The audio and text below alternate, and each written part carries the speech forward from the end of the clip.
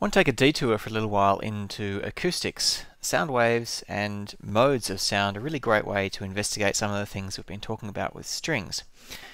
So this is how your ear works. This is a cutaway of your ear. The sound comes in here through your ear canal and bumps into this eardrum, which vibrates backwards and forwards and jiggles these bones around, the smallest bones in your body.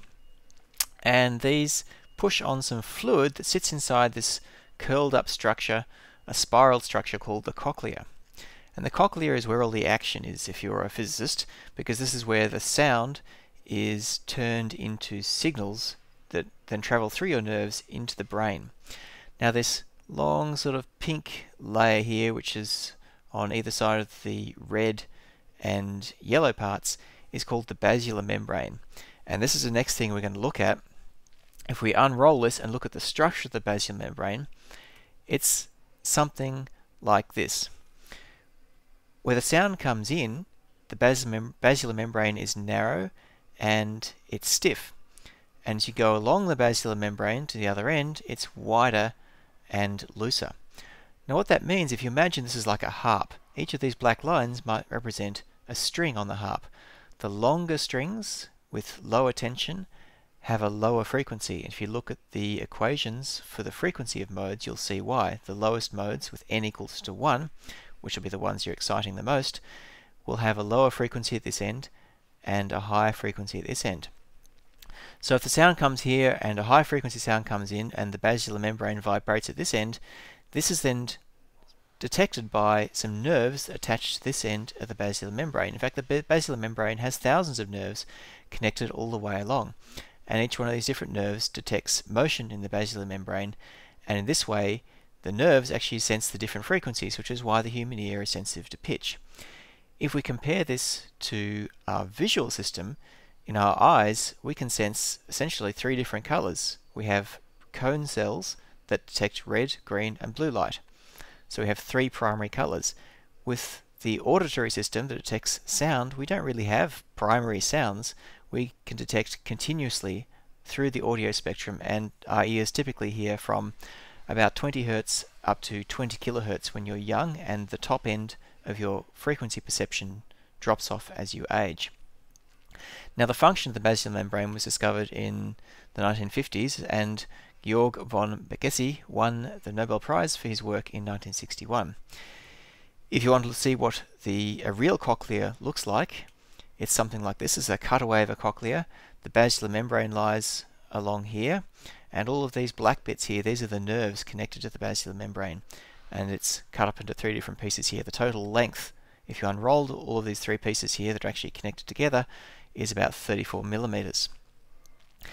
Now the structure of the basilar membrane and the cochlea lends itself really well to something called a cochlear implant. The reason why some people lose their hearing is that when the sound comes in and hits the cochlea does not transduce those sounds into signals in the nerves. For some reason, the sound does not cause the basilar membrane to move in the right way, and so the brain is not sensitive to the vibrations coming in the ear. As long as the nerves are still healthy, however, we can build an artificial system that bypasses the function of the cochlea. This is called a cochlear implant. The way it works is you put a microphone on the outside of the head that listens to sounds.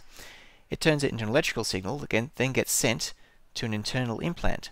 This implant takes the sound and divides it up into different frequencies. And then it sends electrical signals into the cochlea. The high frequencies get sent to the beginning of the cochlea, and the low frequencies get sent to the end of the cochlea, just as the high frequency sounds excite the beginning of the cochlea and the low frequency sounds excite the end of the cochlea. We're doing the same thing now with an electrical stimulus coming from this implant. Now whereas in a healthy system you have thousands of nerves being stimulated continuously along the length of the basilar membrane, this system divides the frequency spectrum up into 20 different channels. So there'll be 20 different electrodes along here that stimulate the cochlea. So in a way you have 20 primary sounds that you can hear, 20 different frequencies that you'll be sensitive to. So it's not as good as a normal healthy ear, but it's a pretty effective system for people who have some types of hearing loss. What we're going to do now is a little experiment with the entire class. I mentioned before that as you age, the maximum frequency that you can hear decreases. So when you're born, a healthy ear can hear to close to 20 kilohertz, and as you get older, that maximum frequency drops. In the next bit of the video, you're going to hear a sound with increasing pitch. It'll increase quickly at first, and then the rate of increase will slow down. With each step, it'll become harder and harder to hear as the frequency increases. At the moment, you can no longer hear the sound. I want you to write down that frequency. There's on the screen, it'll tell you what frequency you're listening to. I want you to write down that frequency, and then we'll enter that into an online poll, and we'll get a distribution of people's maximum hearing frequency.